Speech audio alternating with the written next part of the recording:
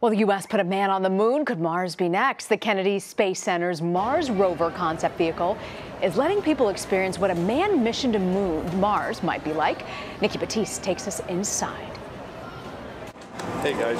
Carter and Marshall DeMars got their first taste of the future of space travel, meeting former astronaut Mike Massimino and getting up close to a prototype of NASA's newest Mars rover.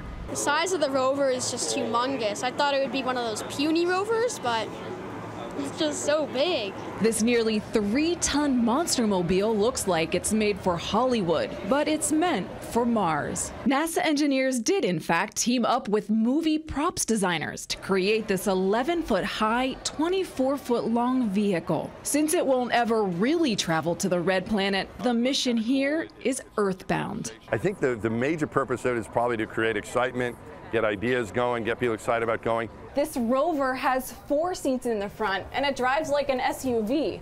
This detachable lab is where astronauts could do experiments. Massimino says the challenge in sending people to Mars is the cost. The Kennedy Space Center funded this rover, but it doesn't have the expensive life support needed to make a months-long trip possible. And that's going to take a budget, a commitment from a government that is very significant. Marshall DeMars says he's game to be the first man on Mars. I've always been the guy who wants to discover things, so I would go for sure.